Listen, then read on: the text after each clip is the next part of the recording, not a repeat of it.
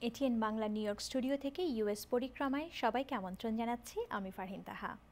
যুক্তরাষ্ট্র প্রবাসী বাংলাদেশিদের অনুষ্ঠানের খবরাখবর নিয়ে সাজানো হয়েছে আজকের ইউএস পরিক্রমা। প্রথমেই শিরোনাম।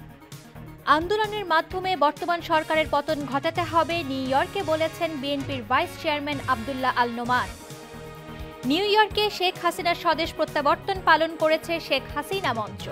এবং জ্যাকসন হাইটসে উৎসব.com বাংলাদেশ মেলায় ছিল প্রবাসীদের উপচে পড়া ভিড়। শুনছিলেন শিরোনাম, এবার বিস্তারিত।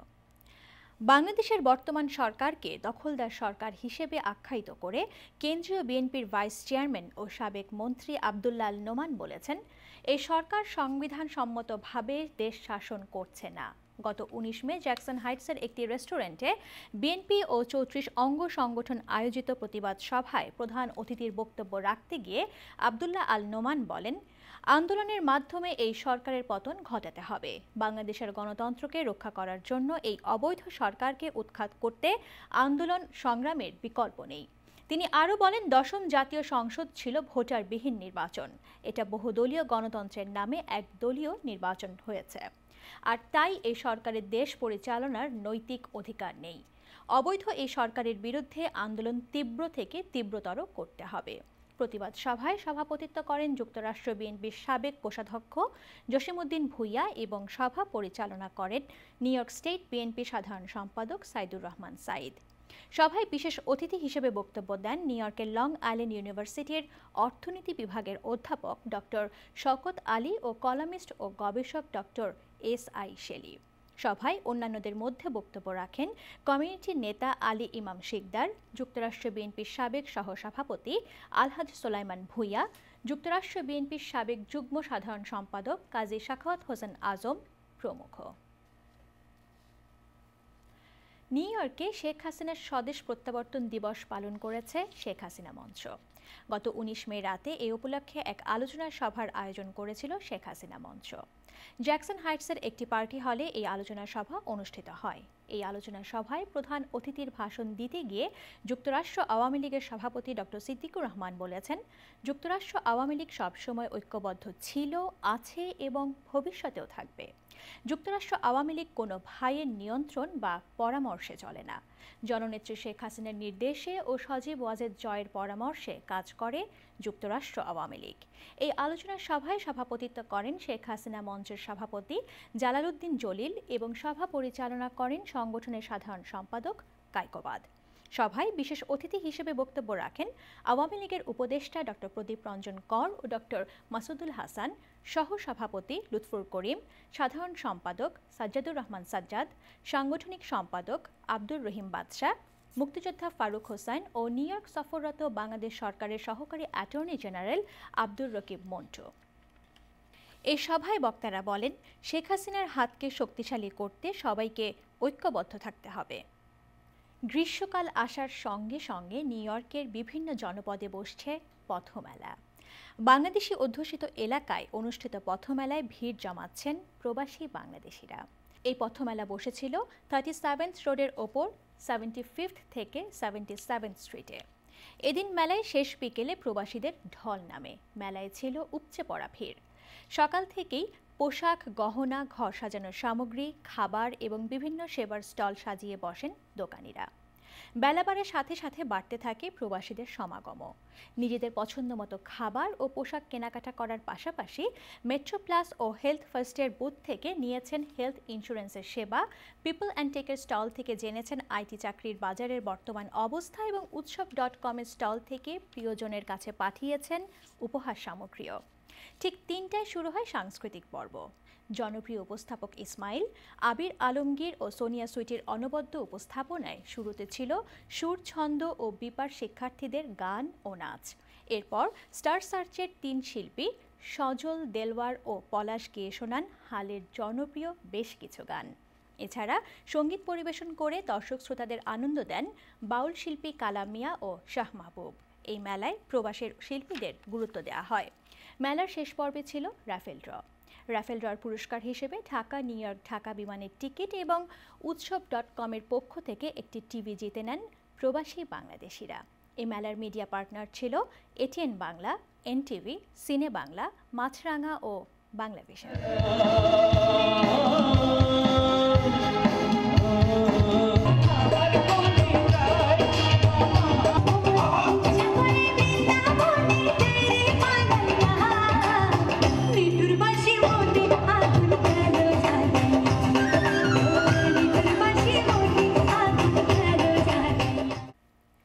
প্রবাসীর অন্যতম বৃহত্তম আঞ্চলিক সংগঠন চট্টগ্রাম সমিতির বৈশাখী পথমেলার সকল প্রস্তুতি সম্পন্ন হয়েছে। আগামী ১ জুন ব্রুকলিনের চার্চ ম্যাকডোনাল্ড অ্যাভিনিউর বিশাল পরিসরে বসবে জমজমাট এই আসর। ২৫ বছর পূর্তি উপলক্ষে এবারের মেলা চট্টগ্রাম প্রবাসীদের কাছে বিশেষ গুরুত্ব পাচ্ছে বলে আয়োজকরা জানিয়েছেন। এদিকে মেলা আয়োজনের সর্বশেষ প্রস্তুতির কথা জানাতে গত ২৩ মে সন্ধ্যায় জ্যাকসন হাইটসের একটি রেস্টুরেন্টে এক সংবাদ সম্মেলনের আয়োজন করে চট্টগ্রাম সমিতি। সংবাদ সম্মেলনের শুরুতে শুভেচ্ছা বক্তব্য দেন সমিতির সভাপতি কাজী সাখাওয়াত হোসেন আজম। লিখিত বক্তব্য পড়ে শোনান মেলার আহ্বায়ক আলহাজ আবু তাহের। নিউ ইয়র্কে বাংলাদেশের পরিবেশ ও নদ নদী, সাম্প্রতিক পরিস্থিতি ও করণীয় শীর্ষক একটি বিশেষ আলোচনা সভা করেছে বাংলাদেশ পরিবেশ নেটওয়ার্ক, সংক্ষেপে বেন। গত ২৪ মে সন্ধ্যায় জ্যাকসন হাইটসের একটি রেস্টুরেন্টে এই আলোচনা সভা অনুষ্ঠিত হয়। আলোচনা সভায় প্রধান অতিথি হিসেবে উপস্থিত ছিলেন বিশিষ্ট অর্থনীতিবিদ অধ্যাপক তাজুল ইসলাম।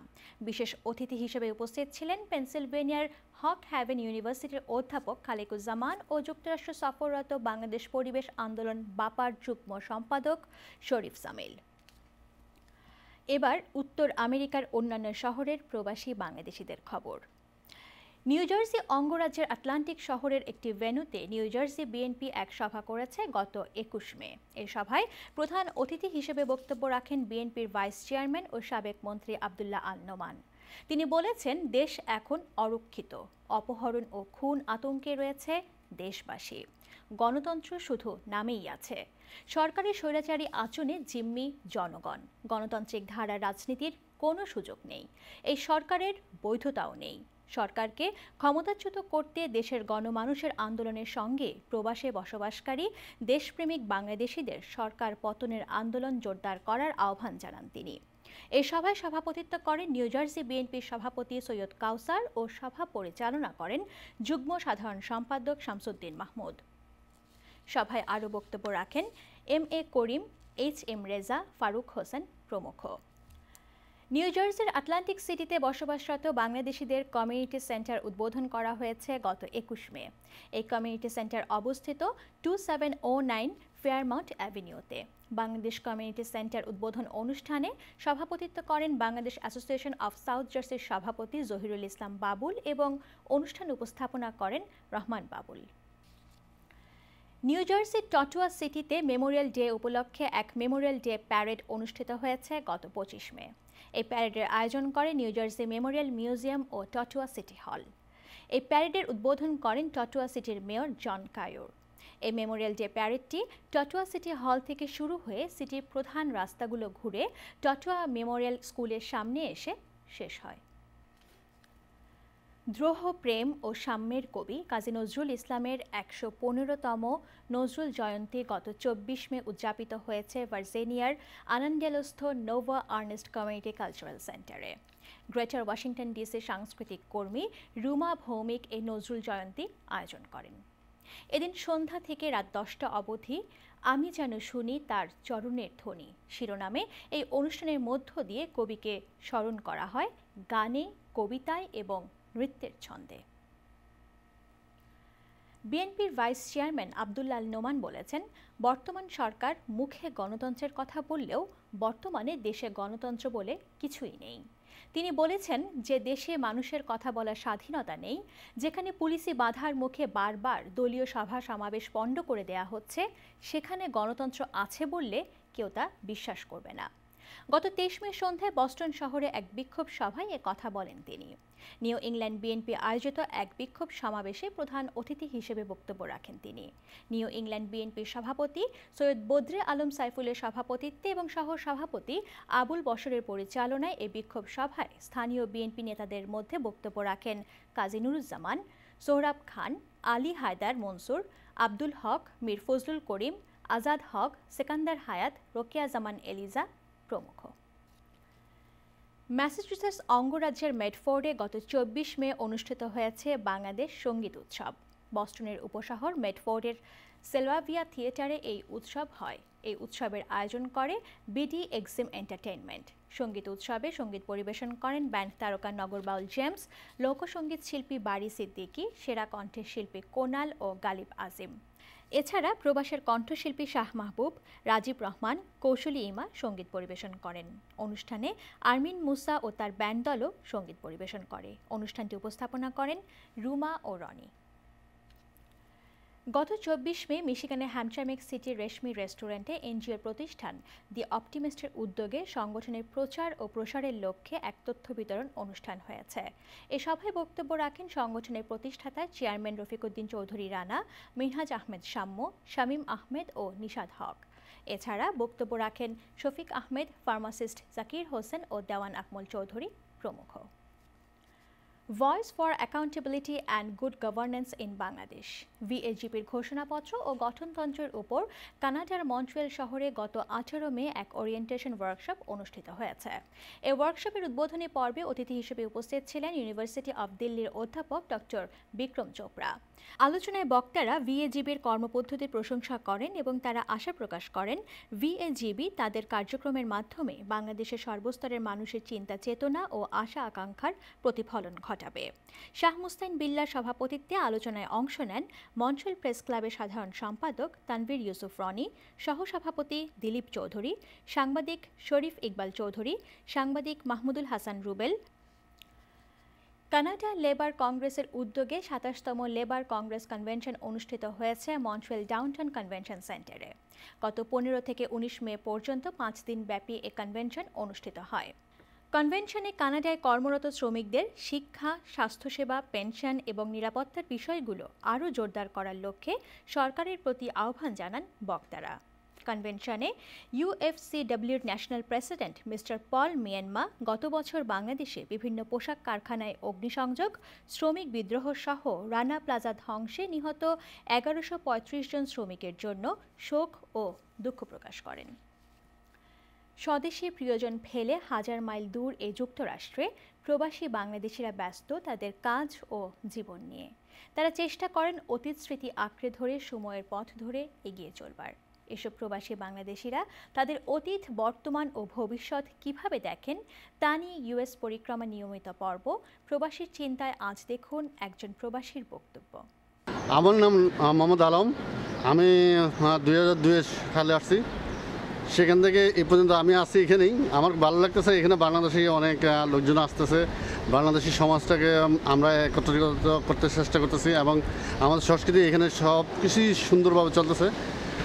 এছাড়া এখানে ব্যাড কিছু আছে, খারাপ জিনিসগুলো হচ্ছে মানে আমরা দলাদলি কাটাকাটি সব কিছুই আছে এই দেশে। বাংলাদেশের যে ন্যাচারালটা ছিল সেই ন্যাচারাল এইখানে নিয়ে আসছি, এটা আমাদের উচিত না কারোরই।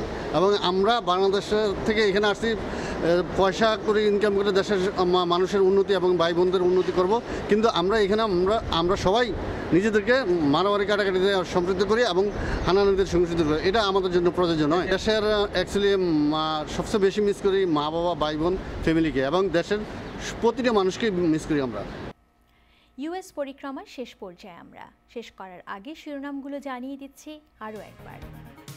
আন্দোলনের মাধ্যমে বর্তমান সরকারের পতন ঘটাতে হবে, নিউ ইয়র্কে বলেছেন বিএনপির vice chairman Abdullah Al Noman. New ইয়র্কে শেখ হাসিনার স্বদেশ প্রত্যাবর্তন পালন করেছে শেখ হাসিনা মঞ্চ। এবং জ্যাকসন হাইটসে উৎসব.com বাংলাদেশ মেলায় ছিল প্রবাসীদের উপচে পড়া ভিড়। ইউএস পরিক্রমা আজ এ পর্যন্তই। ইউএস পরিক্রমা নিয়ে কোনো মতামত বা আপনার এলাকার সংবাদ পাঠাতে ইমেল করুন usporikrama@gmail.com। ATN Bangla new York studio থেকে বিদায় নিচ্ছি আমি ফারহিন তাহা। আগামী সপ্তাহের ইউএস পরিক্রমা দেখার আমন্ত্রণ রইল। সে পর্যন্ত সবাই ভালো থাকুন।